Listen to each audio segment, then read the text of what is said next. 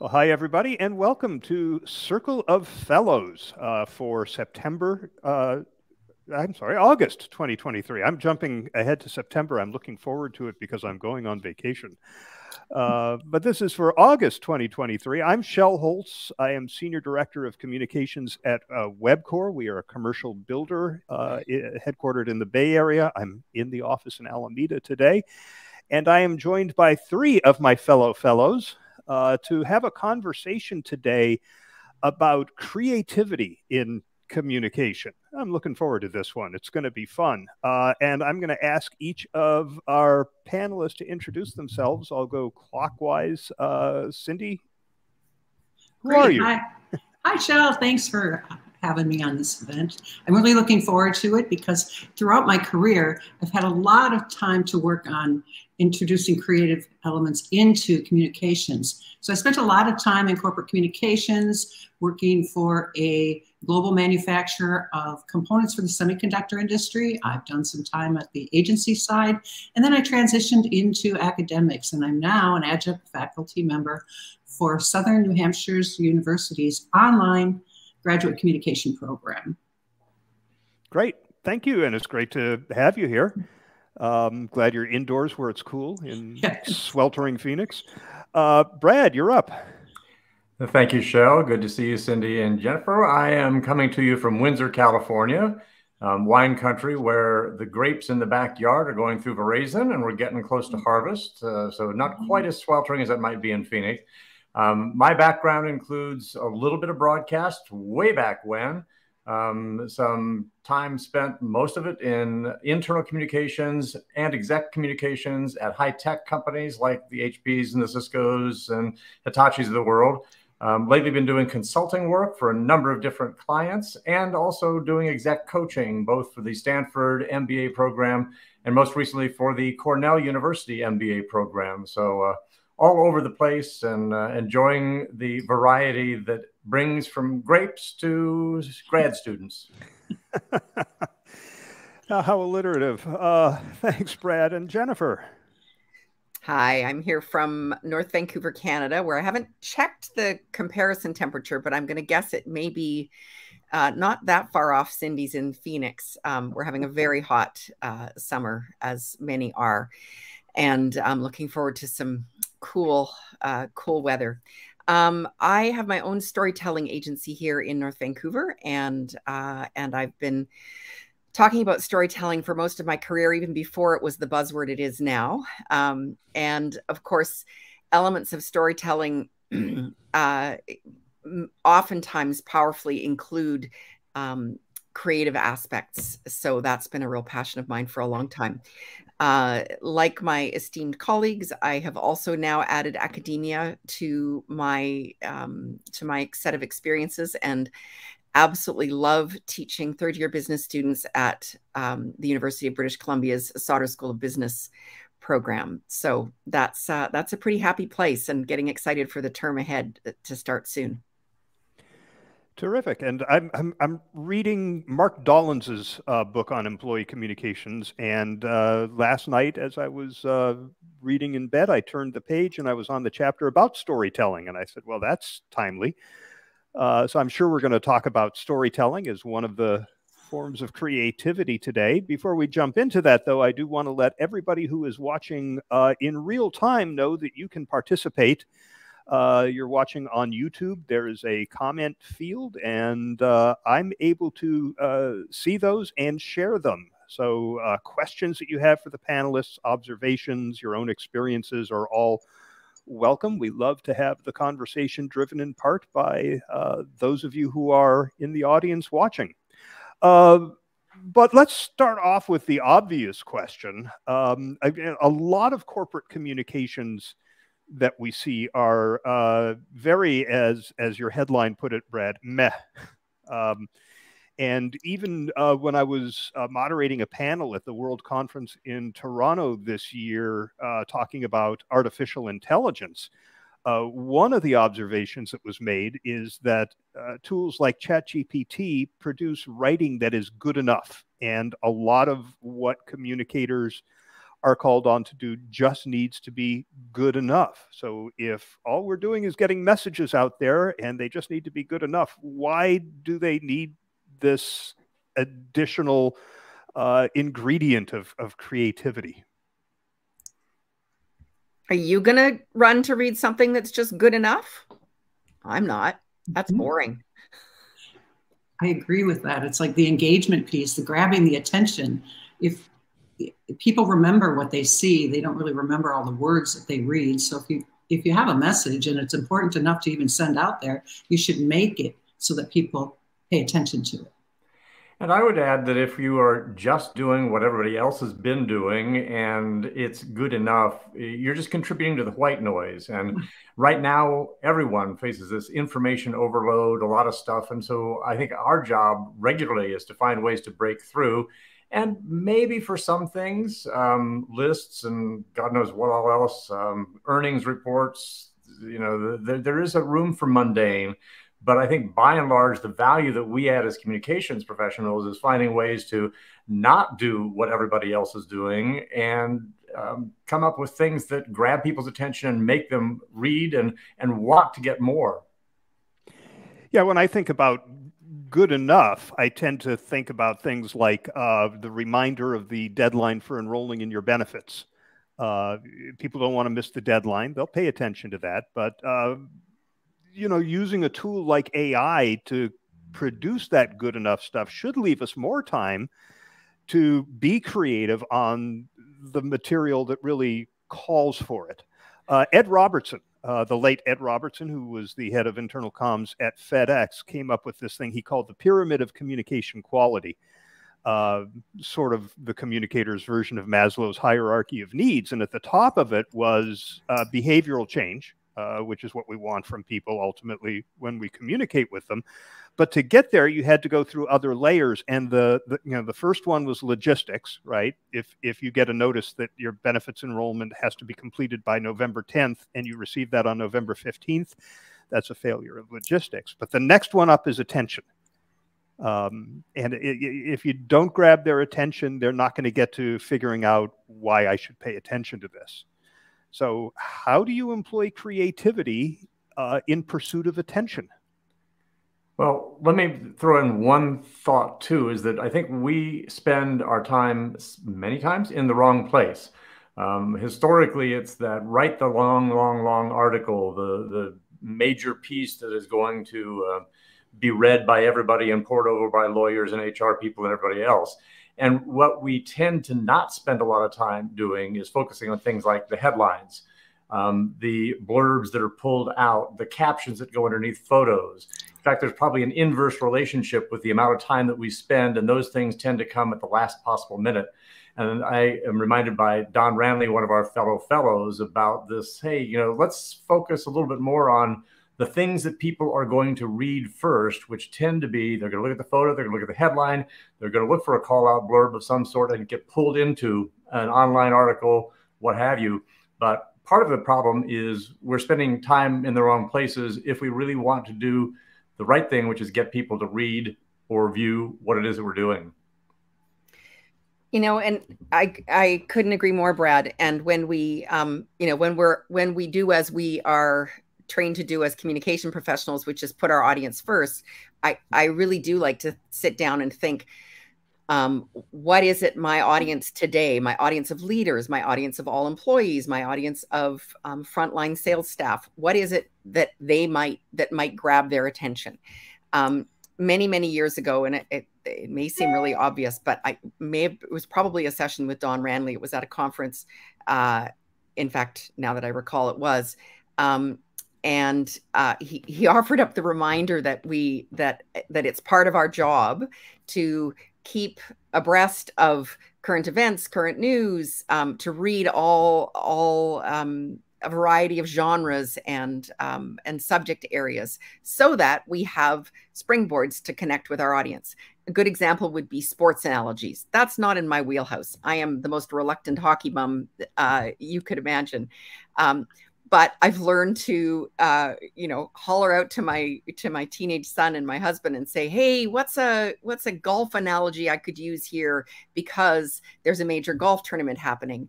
And I know this particular audience fits the demographics potentially of golf viewers. So where we can bring relatable experience and inject an element of creativity that connects that relatable experience to our audience, I think we're showing up in ways that engage them. I think if you keep your eagle eyes on that sort of stuff, you're going to come up way above par for the course.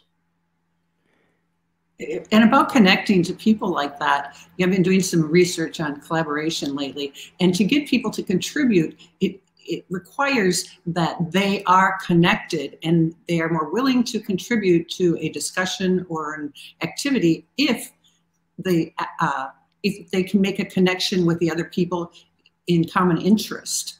So I think that's an important piece if we're talking about employees and getting them to take actions or engage. Yeah, and Jennifer, you talked about the different audiences, and one of the things Ed Robertson pointed out, and it was in Communication World that he had published that Pyramid of Communication Quality, IABC's former member magazine. But one of the points that he made is that what's going to grab the attention of the guys who go down into the mine is not the same thing that's going to grab the attention of the people in the C-suite. So, I mean, that's a dimension of creativity, isn't it? Knowing what kind of creativity to apply to different targeted audiences. Absolutely. Just literally just this morning at my desk already, I'm working with a client and on a regular basis, we send out a leader publication that adapts, takes content that we have potentially published or not, and targets it for leaders. And so it's an interesting exercise. I was just doing it yesterday, going through and looking at information about joining a mentorship program, let's just say, in a workplace, and reframing that where it relates to, in this case, leaders.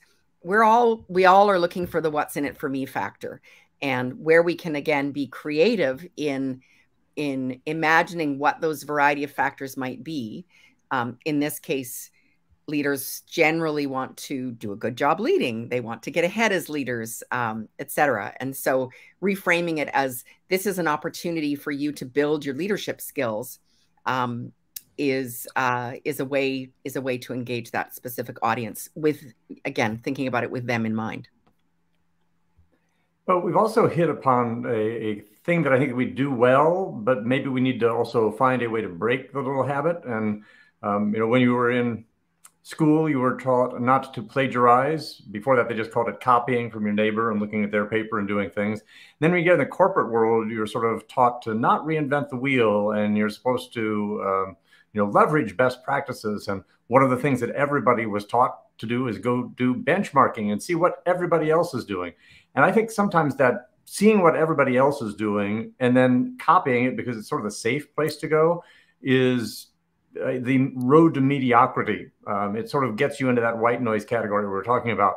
And I think so what we need to do is still continue to look at what everybody else is doing and then figure a way to do something different that's going to stand out from all the other stuff. And I know that all of us have spent time doing judging and evaluations on entries in awards programs, including IABC's Gold Quill. And I do think that the thing that sets the award winners from the others is that element of creativity above and beyond the, I've nailed all the basics, I've nailed all the fundamentals, and it comes in with some creativity. Yeah, one of the watchwords we have over here where I work is consistent execution, which seems to argue against creativity, but I just try to be consistently creative. Never the same thing twice, right? I don't remember which of you mentioned, I think it was Brad, you mentioned long articles. And being creative doesn't necessarily mean, incorporating a lot of flourish and fluff and, building out an article. As John Devaney likes to point out, Blair Pascal in a letter to his son said, "I didn't have time to write you a short letter, so I'm sending you a long one." Is it possible to be creative with a lot of the, minutia that we need to communicate organizationally? How do you apply that filter when you have to crank out something that's going to be short enough that people actually have the time to read it. And, also I think it's worth noting that most people are reading corporate communications on a screen these days, and they're less inclined to spend a lot of time with that than they used to be inclined to spend with something that was in a printed publication.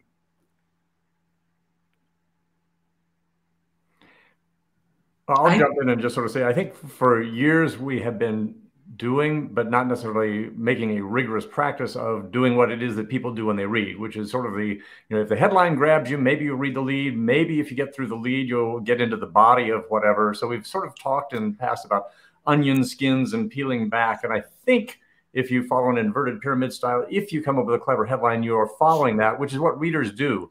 And I just think we've spent too much time putting it down there, all that detail. And I think we need to find new ways to package things so that whether it's a link to an addendum, whether it's a short list somewhere, whether it's a graph, we need to find creative ways to be able to package some of the stuff so that it isn't all one long piece of prose that starts at the very, very top and requires you to read all the way to the bottom, because that's not the way readers behave, whether it's on a screen or, even if you do have the luxury of a publication, something in print. So we need to do what it is that the readers are doing with our content. Oh, Brad, that's a great point, because I think back about the journey that people take when they're collecting information. You grab them with a headline and something short, think of an advertisement, but then you get them to go to the next level for more information. And people who are interested in the topic will go and read long, in-depth articles. But you have to get them there first. You have to take them on that journey. So your idea of packaging is a good one. Also, repurposing, I think, is worth talking about. When, Brad, you're talking about providing, different approaches to getting the message out so it appeals to different people. But if you start with an article, then you could say, okay, can I get a couple of infographics out of this? Are there some social media pull quotes that I can get out of this? How important is repurposing to this concept of creativity? Absolutely. I'm glad you mentioned social media, because that to me, that's I was thinking that's a bit of a, I'm not going to say elephant in the room, but it's our competition, right? We are all on our screens and being distracted by clickbait that we may or may not fall for. And so as communication professionals, we can't forget that that's the context. To your point, Shell, most people are looking at it on a screen, often a small screen. That's the context in which we're operating, and the the distractions that our readers have. So just to go back a moment to kind of the basic nuts and bolts communication. I mean, you've got a quarter, as you say, a quarterly report or a staff announcement or something like that. Probably there isn't a lot of room for an additional layer of creativity, other than to ensure you're bringing a human voice and some good storytelling in the case of a staff announcement. And I keep kind of going back, but I did want to say off the top that from a foundational perspective, a lot of what we're talking about, in my opinion, is something that has perhaps a skill that's gotten a little rusty in many of us communication professionals, and that is really, really strong writing. We talk about us as strategists. We talk about us and the importance of our role in helping our businesses and our organizations advance their objectives. And I am fully passionate about that element of the work we do. However, what I've noticed over the years is that basic skill of good, strong writing is sometimes not as strong as we'd like to see. So that's where we need to call on ourselves to stay fresh, to take the writing refresh courses. None of us is above that. And so that we can continue to bring fresh language and fresh approaches that is current and competitive. I don't think that even began to answer the question you originally asked, Shell, but I don't even remember what it was at this point. Well, but I'll go to a conference and I'll go listen to Ann Wiley or Jeff Harrington, whom I've heard, a million times, but it's important to be reminded and inspired again to crank out this copy. Well, I guess one of the ways that we could really look at things is how can we parse things into bundles? I mean, one of our skill sets historically has been, let's write the one piece and sort of one and done, check it off of our to-do list. Instead of saying, okay, I need to do a story about this. What if we say, I need to do multiple stories? Each one's a little short. They sort of build on each other. It becomes a serial. And I'm going to park each one of these 3 or 4 days apart. And so people are going to see a steady stream of things, knowing full well that many people will never see the one article that we posted. But maybe if we do sort of take that thing and chop it up into a logical series, people might pay a little bit more attention to it. Yeah, to that point, we have a comment from Brian Kilgore saying to make people read lots, lay it out in many bit-sized chunks. Yeah. I think that I would build on what Jennifer said. One of my favorite reads just about every day these days is a thing called Next Draft. I love Next Draft. By Dave Pell, who considers himself the managing editor of the internet. And all he really does is sort of pulls together what he considers the leading stories, some humorous, some serious, for the day. And his major job is writing a, I'll say, a clever headline that gets you to read, what is this all about? I remember one when a couple of legislators were kicked out of the assembly in the state of Tennessee. The headline was, "Tennessee you later, agitator." We just started thinking, oh my God, I wish I'd come up with that sort of thing. He also had one about a Russian plane bombing a Russian city by mistake, and he called it "Put in Harm's Way." It's like, oh my God. Oh. I'm going to read that. Yeah, and it speaks to the importance of headlines. And I remember when SEO was really on the rise, one of the complaints was that it was killing good headline writing, particularly for external communications, because now we were writing headlines that would be packed with keywords and attract the search engine crawlers and make sure that we came up higher in the search engine results than one that's going to grab the attention of the reader and pull them into the story. And one of the articles I read lamented that we'll never see the return of the great pun-focused headlines, or they listed some of the famous headlines over the years: headless body found in topless bar, things like that. So. But we can have fun with this sort of fun stuff too, because I ended up writing for one of my clients a headline for they are teaching classes in problem solving, and it's like come up with a clever headline for a class that's being, and it's just like evolving your solving. And the stats the next day, because this is one of many articles that appeared on the Daily Digest, and it was one of the highest rated. It was the highest rated story that appeared, and I don't think it was because people wanted to necessarily sign up for the class, but they got captured by the headline and read through. So yeah, a plus. Well, let's talk about storytelling. Jennifer, we got to do storytelling, right? And I think there's a lot of communication that goes on, particularly in the internal comms world, where we just tell people something rather than find a way to engage them in a story. One of my favorite examples of this, Steve Crescenzo shared with me many years ago. It was in a printed publication. They were trying to build awareness of the company's employee assistance program and how it can benefit you if you're having problems in your life. And you know how we usually do that is Acme Incorporated has an employee assistance program that offers the following services, right? And we just want to make sure that people know about it.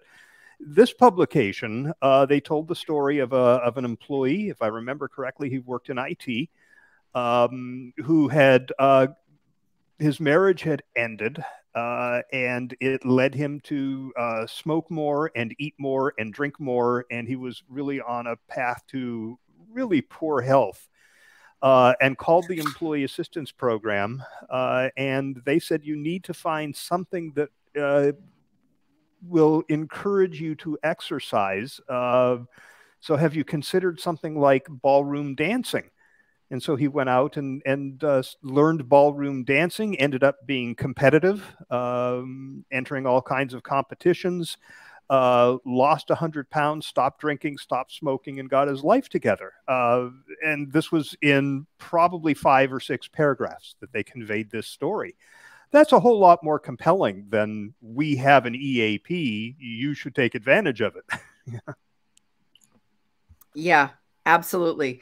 I mean, by definition, again, storytelling is a bit of a new black right now, and so I think the term gets, perhaps I'm not ever going to complain that it gets overused, because I'm thrilled that it's here. But by definition, we're looking for ways to engage our audience and to engage our readers, usually involving elements beyond facts and figures and straight information about what number to call for that EAP program. And so when we can engage people using senses, using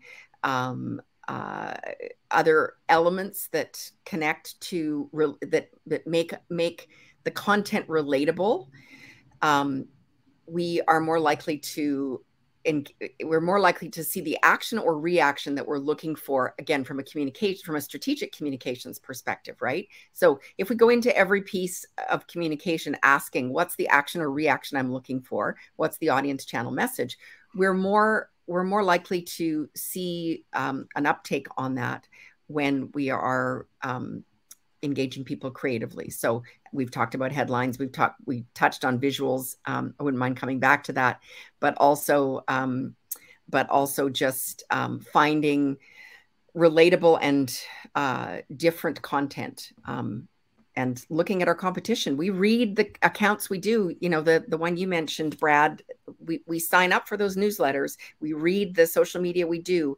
Mostly, and this is true even with my third-year business students, when I ask them, what accounts do you look at first thing in the day? And we do a little bit of analysis. Often it's to do with good writing and to do with good, strong content, like when they actually kind of analyze a little. Well, the other thing about a story is people are more likely to share that. I mean, we always have employees who don't read the articles on the internet, right? And they're the ones who say, oh, nobody told me. But if you tell a story rather than just lay out the facts, then people are likely to say, hey, did you see that article about Mike and IT and the EAP? That was really interesting. As opposed to, nobody's going to say, did you see that story about the fact that we have an EAP? Yeah, for sure. Yeah. And I mean, case in point, Shell, your anecdote from Steve Crescenzo all these years later, you remember that story, right? Yep. You're not likely to remember an example of a program that helped someone who'd gone through a marriage breakup, or someone who was struggling in some way, but you are likely to remember a story. And when we can make it more personal, which is, again, takes us out of the realm of business communication, because for a long, long time, many of us of a certain age were taught to strip a lot of the personality and the personal content from our communication. And I remember early in my career going through that stage, because I had done a lot of creative writing as a young person and having to strip that out.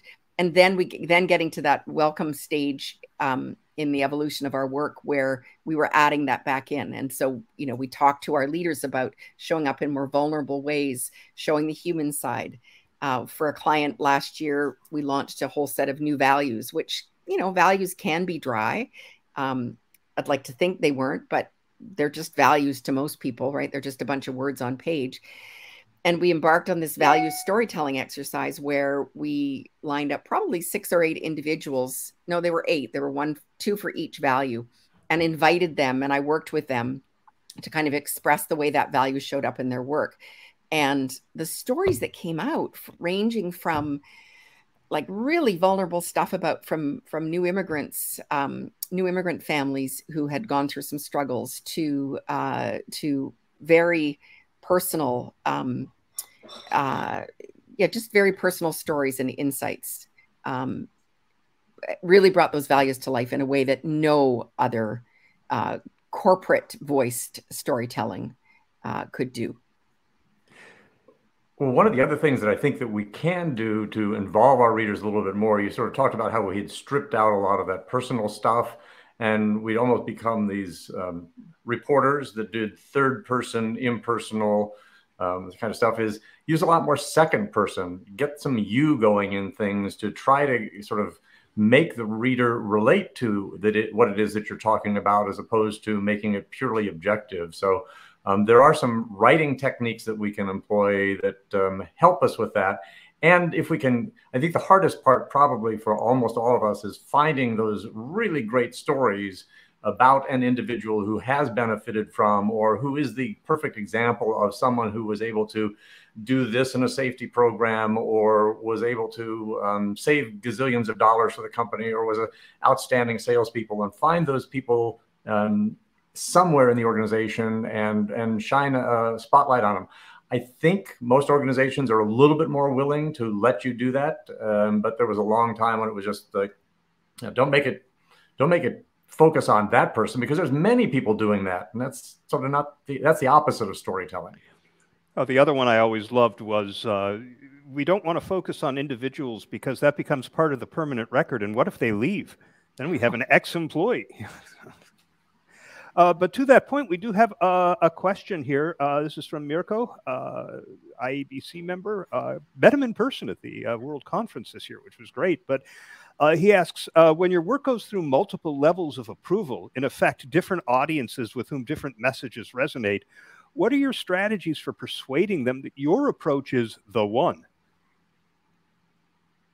I have a response to that. I used to work in a manufacturing organization, almost all engineers, and I'd have to get approval from a lot of engineers. So my approval process was very specific.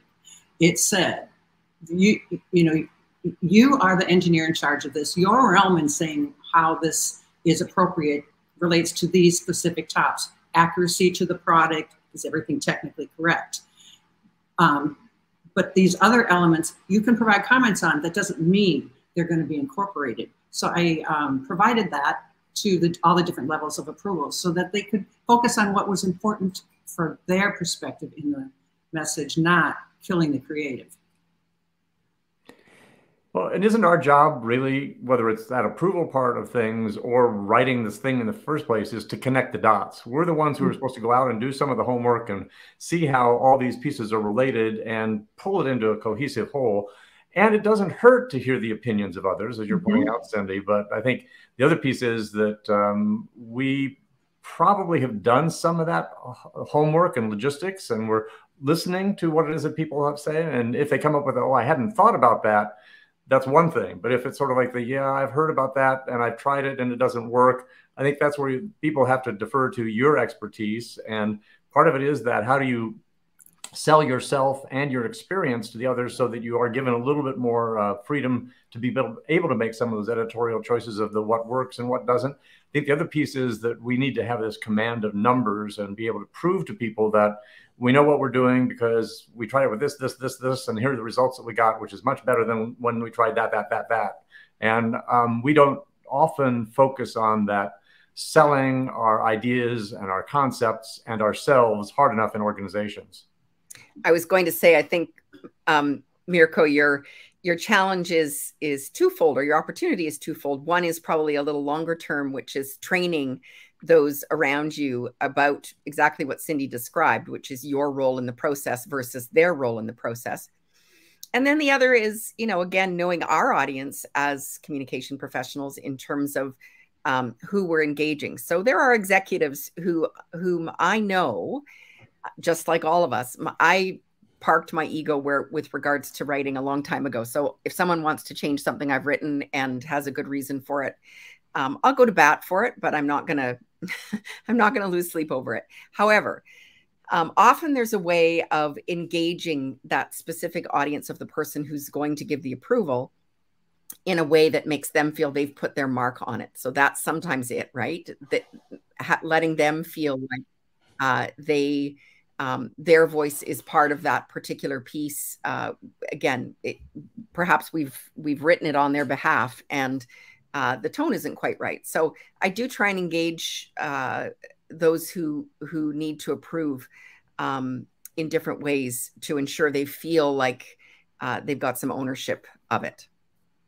One other little trick that I've employed is sometimes if you can take that thing and get approval from the very highest person in the organization, and sort of go, the CEO didn't have any problems with this article, so what exactly is it that you don't like about it? And that sort of quiets down some of the naysayers around the world. So, Yeah, a couple other thoughts. My first job in communications was at ARCO, the department led by Dave Orman, who is a fellow.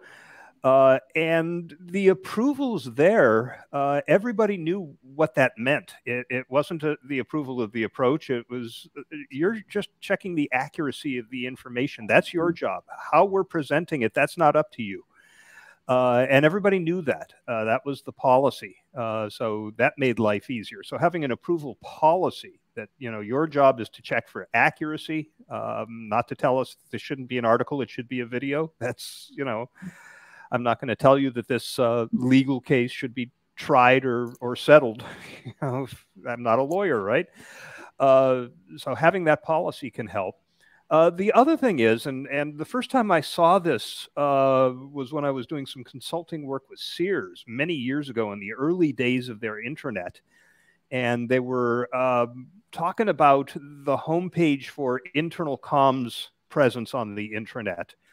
And what should it be rather than here we are? And I asked, well, what are your biggest pain points? And they said, people coming to us with a preconception of how to communicate something. And they've already got it in their head that this should be a brochure or this should be a video. And I said, well, why don't you have the homepage be an intake form? What is the outcome you're looking for? Who's your audience? What's your deadline? Do you have a budget? And that sets the expectation that we're going to come up with the approach to communicate that, and sort of takes that factor out of the mix. Yeah, we're doing that here now.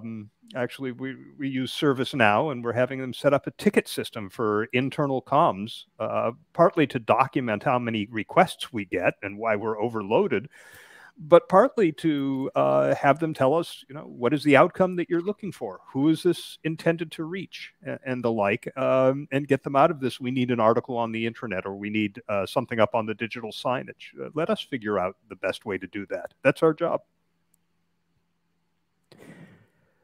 Jennifer, I knew you wanted to talk about visuals.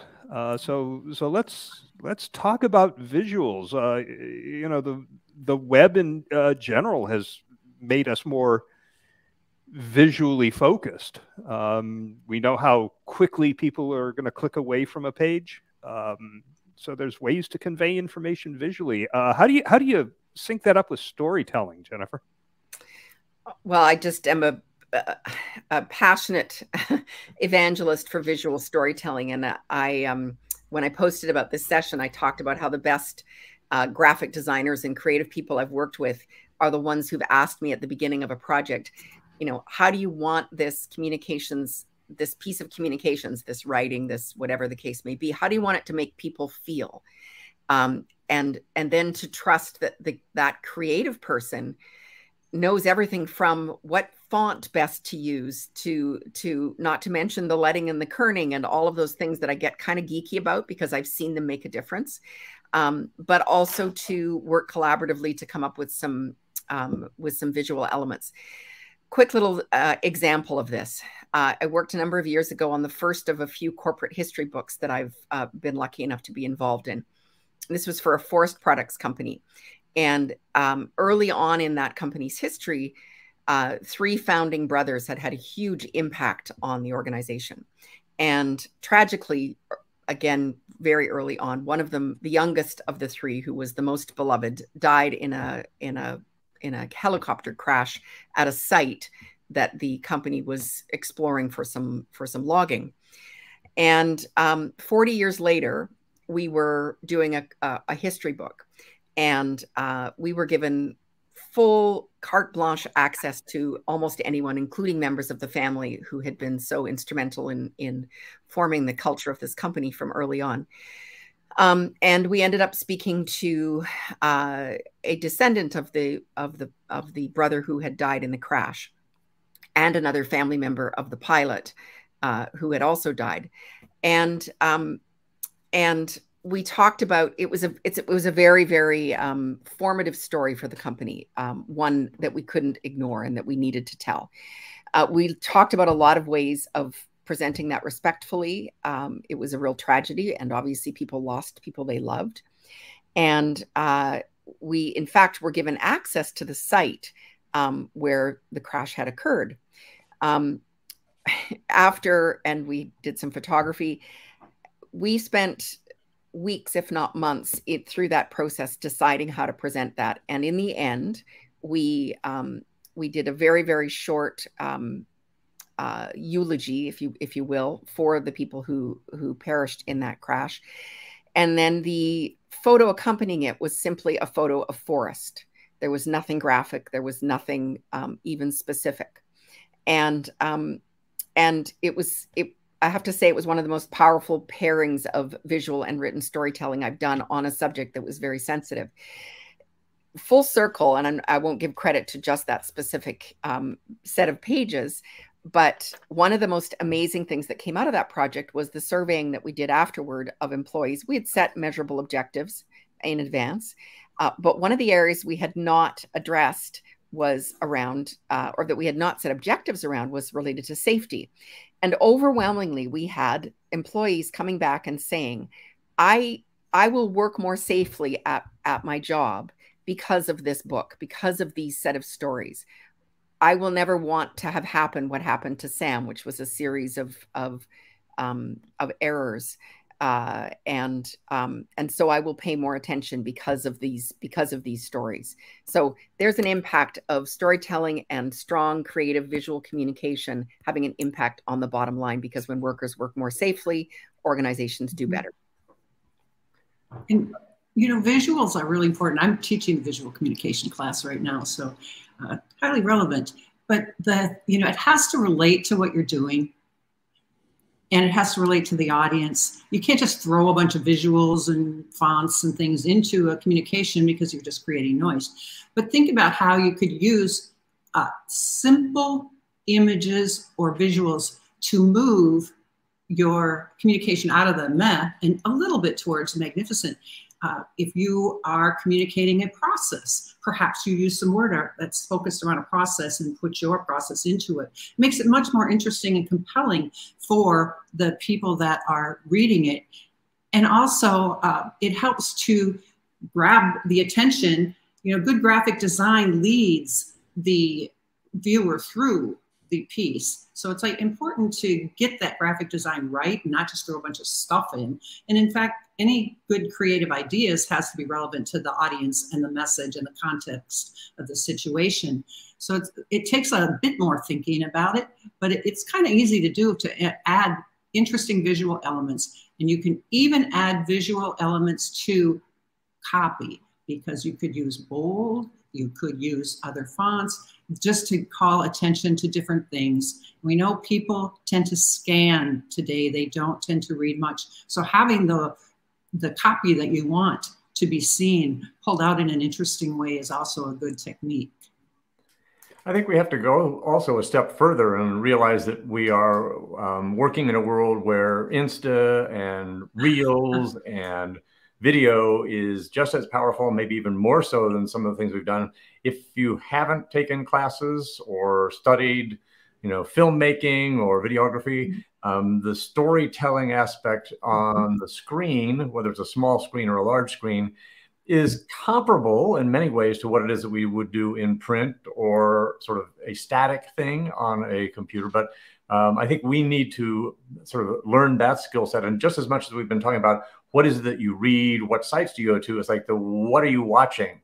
What are the shows that you're binging on? How do people grab attention, whether it's a movie or some sort of a television program, whether it's the stuff that you're watching on Instagram or TikTok or what have you, and find ways to incorporate those tools into our communications programs and begin to think visually as much as we think sort of logically about the audience, the desired outcome, the feeling, and all those sorts of fun things. We need to become masters of that as an integral part of our communications programs. Yeah, I would add that our employees, we know many, and at my company, it's a little over half, follow the company on social media channels. Mm-hmm. So being creative out there is not just reaching your external stakeholders, you're probably going to be reaching employees as well. I was going to mention that one of the most memorable annual reports I've ever seen, and I've seen a lot, I've worked on many, But this was, I think it was Weyerhaeuser. I know it was a paper company. And if you've ever worked on an annual report, you know the front of the book is whatever you want it to be. But a lot of organizations see it as your best marketing piece of the year. A lot of effort goes into it. It's got to convey some important information, but it's the back of the book that is, you know, the accounting required data. So this book, actually, you opened it up and it said, last year was better than the year before. We're hoping that this year will be better than last year. We hope you enjoy the pictures and the numbers. And then you turn the page and it's just stunning photography of their forests and of their mills. And when you're done looking at the pictures, you got to the audited results. There was no text. It was all just this stunning photography. And I have to imagine people put those annual reports on their coffee tables because this kind of book it was. I would have never thought of just doing photography at the front of an annual report. And, you know, photography, I'll go to bat for our partners in visual communication here, both again from a graphic design and a photographic point of view. It takes a bit of work, right? And often we may be strapped for budgets. Maybe we've hired a freelance writer to help us out with an article. And the idea of also hiring a photographer, it just isn't going to work these days. Not to diminish the skills of our colleagues, but these days we do have options around, you know, smartphones give us some pretty amazing tools to capture images. But again, another example, I spoke about a client for whom I did a values story that connected in a new immigrant family. And in this particular case, it was a financial institution that had given her parents a mortgage when other organizations wouldn't. And so I had a photo of her, and she and her family now live in the same house that her parents arrived to Canada and purchased. So I had a photo of her, which was great. Employees love to see other employees and again, have a little bit of insight. And especially in these days of remote work where we don't always, we don't see different elements of each other in the same ways that we do, that we used to. But I asked her to go digging and try and find an older photo of her family at that house. And the one she found was just absolutely precious. And it took a while. And I pushed a little and said it really would add to the story. And it was the story. Those photos side by side told everything that I could have written. We have a comment from our fellow Alice Brink, who says that the annual report comment reminds me that creativity goes beyond words and pictures. We can use sound, sense, and physical ambience to help support our messages. Well, certainly some of the best IABC gold quill entries, and we've spent, I mean, if you took the cumulative time that the four of us have spent looking over people's work, I think one of the lessons I would say is that if you don't have that opportunity now, find a way to get yourself into an evaluation session, because you will become, one, inspired. Second, you'll also be a little bit more aware of the processes that go into it. And I think the part would be also that you'll see how creativity is an integral part, along with sort of the fundamentals, the deliverables, the metrics, and all the other things that you have to knock out of the park to be able to be an award winner. But the thing that sets it apart is that creative spark that just blows people away. And all of us, when we're evaluating as a group, we'll always come together around lunchtime or at the end of the day and just say, oh, you need to see this. This one just blew me out of the water. And then you take some of that and take it with you as you go back to your job and start thinking, how can I integrate some of what it is that I've learned from others into my work? And in a sense, this is the reverse of what I was saying, which was don't benchmark all the time, but benchmark selectively, find things, and then find a new way to apply something you may have seen over there in a space that has never seen something like that. I think that's what we're hearing from Alice too, is like there are lots of different elements that you could use in the annual report. And you don't have to focus on the ones that everybody else is using. Well, or again, not all of our work is so-called ink on paper, and I don't by that mean actual paper, but words on screen. Many of us are called on to speech write for executives or be involved in town hall or public events, and the ways in which we can engage our audiences in sensory elements of those delivery channels is important. I didn't come in here meaning to bring up forestry so often, but I do remember a ribbon cutting at a mill where, and this just seems obvious, where they made sure to turn the sawdust in the morning, so you had that lovely waft of fresh cut wood at a media event, which, it's a pretty common scent for all of them. But, almost to a T, every single reporter who attended that event commented on against the backdrop of the lovely scent of pine chips. That you can even instill that sense of the smell in it from an image. I mean, Jennifer, you brought up the image of the big forest and nothing else. You could think about what the audience is seeing and feeling and smelling when they look at an image like that. It'll take them back to something that gives them that sense of smell or other sensory items. One of the challenges that I think we face is that we come into our work looking to be creative. I think we start out as writers, most of us, into an environment where the leaders of the organization are all business. I mean, I've literally had executives who say, "We're not here to have fun." How do you overcome that with the leadership of an organization that thinks everything has to be very, very business-like? I think executives that are still saying that are probably not successful executives these days. I just have to say. Yeah, but I think you're right, though, Shelley. We are sort of drummed into this world of conformity. Everybody has to follow certain things. We have processes we need to follow. And I think our goal is to be able to prove that sometimes that breaking the rule is actually the right thing to do because it helps you accomplish the goals that you have in mind. And I look at different things. I mean, at one point, before launching a video program, one of the things I did was do a pilot of the video. I was lucky enough to have some budget and some wherewithal to be able to do a pilot.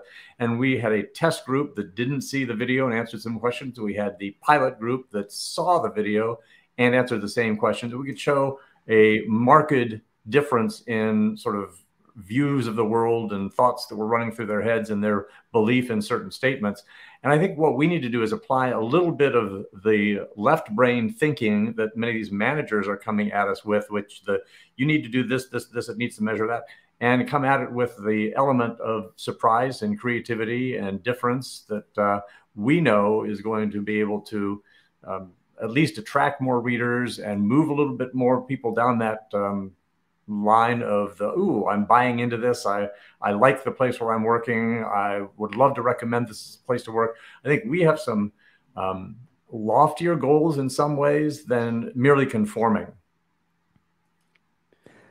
So where does creativity come from for you? I'll tell you, a lot of the ideas that I get come from, not to be a marketer pushing a brand here, but it comes from IABC. I remember being at the conference where Soledad O'Brien spoke, and she talked about the power of video, and she said, rather than sending out another email, why not a video? So I got back to the office just as our CEO was going to introduce his new mandate around managing, and wanted to send out an email. And I said, I've got an idea. I just did exactly what Soledad O'Brien suggested. I said, let's get you into the main meeting room. Let's invite everybody who's around in. We'll shoot video of it, and you can announce it and have immediate feedback from the people in the room. and then we'll share the video with the rest of the company. And I swear that message got out faster and got embedded more thoroughly than if he had sent out yet another email, no matter how well it had been written. And no approval process on it either, because who's going to challenge what it is that he said in the public? That's exactly right. That was a no-brainer.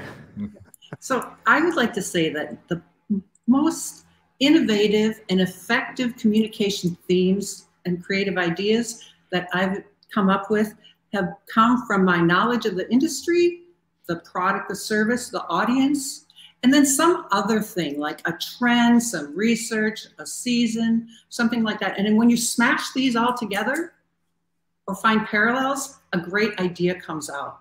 And an example of this would be years ago, I always knew this research that the most engaging image in advertising would be children or babies. But I worked at a company of engineers. Our audience of customers were engineers, and it just didn't seem relevant. So I just kind of put it on the side. But then years later, we changed our tagline to protect and transport. We made products that were used to move chemicals and materials through the manufacturing to become computer chips. And once we did that, we worked with our agency to come up with a fabulous, great idea. And it was to have the image of a young toddler created using these symbols from our engineering drawings. And then the copy said, "It's your brainchild. It's all yours. You came up with it, but we're here to protect it and make sure it thrives." And that series of ads was so successful. I love that, Cindy. That's a great example. And you know, I wanted to sort of back us up again from the output to the creativity in ideation, right? And so to your point, it is kind of this mashup of something my kids said to me this morning, and you know, Oppenheimer that I saw 2 nights ago, and something I read, and then the voices that are in my head that come in from fellow professionals, from colleagues, etc. But you know, we need to make sure that we're creating the space for that idea generation early on in our processes and surrounding our teams, such that they and we are empowered to have that kind of more creative output. I think some of it also is what are you exposing yourself to? And we talked a little about what it is that you read on a regular basis. And I know when I had a role on the international side of things in a corporate communications department, everybody else was reading Fortune, Forbes, Business Week, New York Times. My goal was to, scan that sort of stuff, but see what was the Nikkei reporting, what was the South China Morning Post reporting, what was Le Monde reporting on, and seeing the world a little bit differently. And the other one I like sharing with people to sort of get them thinking a little bit more about am I seeing the world exactly the same way everybody else is, or is there an element of surprise, an element of creativity that can I add? Is I love watching stand-up comedy, and people like Stephen Wright, George Carlin, Jonathan Winters, Robin Williams, they lived in the same world we did by and large, but they also saw the world differently than we did. And can we bring that same sort of you see this, but are you seeing this to our work? And I guess I would say go off and watch some comedy and enjoy it, and find ways to work that into that, capture your audience and inspire them to do whatever it is that they need to do more efficiently, better, and take the organization to the next level. I think it's also worth thinking about having experiences in the organization that you connect to potential communications that you weren't considering before. I remember when I was at Mattel, I was in with one of our brand people in the legal department, and she mentioned that we have boxes of letters that kids have sent to the company. And I went, really? She gave them to me, and we went through them, and we ended up publishing a bunch of them in an issue of the magazine that we sent to employees. This was back in the mid-'80s. There were not computers being used in communication yet. But we actually had the actual letter we didn't rewrite it and set it in type. We actually used the photos of the actual letter on the notepad paper or what have you. It was the most popular thing we ever published, So we are out of time, and I do want to share that Brian Kilgore says that this is your best show. So good job, panel. I really appreciate your taking the time. We clearly had the best audience. That's right. We had the best audience. That's right, and a fairly sizable one for the live stream of the panel. I do want to mention the next episode of Circle of Fellows. Episode number 96 will be on Thursday, September 21st at noon Eastern time. I'll be on a cruise ship on the European Riviera. So Brad has graciously agreed to moderate that panel. The topic is leadership in communications, and the panelists are Diane Gajewski, Jane Mitchell, and Mark Schumann. Good group to talk about leadership. So hope to see everybody next month. Thanks for watching.